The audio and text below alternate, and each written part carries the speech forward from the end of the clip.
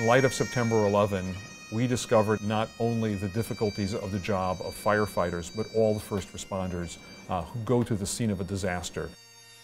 Well, when I look back on what happened, I feel very sad for the fire service. They did their best. They used the tools and deployment strategies that were in place at the time. It was truly a moment for pause and thought, could we do better? The only purpose for engineering is to help people, to enable firefighters and then other responders remain relatively safe as they do their job. With the Worcester Cold Storage warehouse fire, when 6 firefighters lost their lives, at that time they had zero technology to help them. As I was standing along the route of the procession, it just occurred to me, this is a problem that technology has to be able to solve.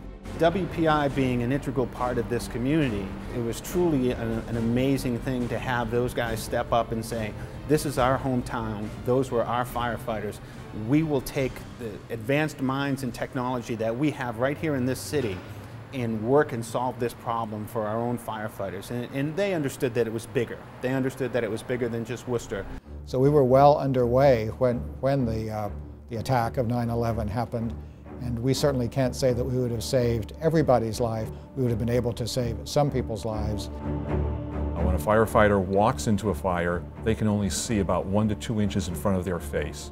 Smoke completely obscures everything else. All they can do is feel a wall as they walk by it and feel the openings and try to remember how many turns that they've taken, which way they're oriented. The question is, how do you keep track of them?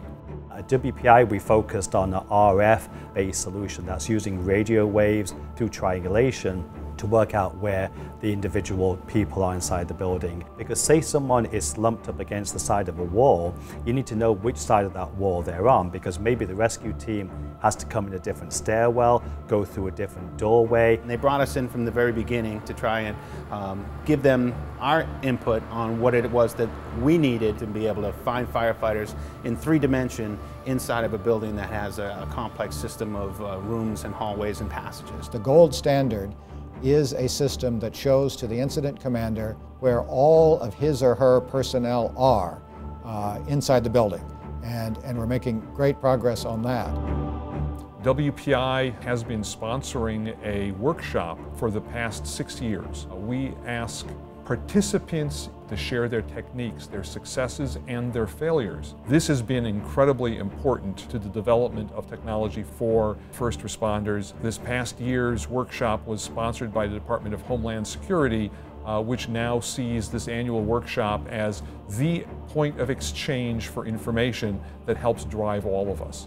We've been developing search and rescue systems wherein a rescuer can carry a device that simply points in the direction to the person to be rescued. We've actually developed a wireless pulse oximeter device that could be integrated into the face mask of a first responder, and then that would then convey to the incident commander the vital sign information of the first responders. So if one was to get into trouble there, maybe the incident commander could extract the person.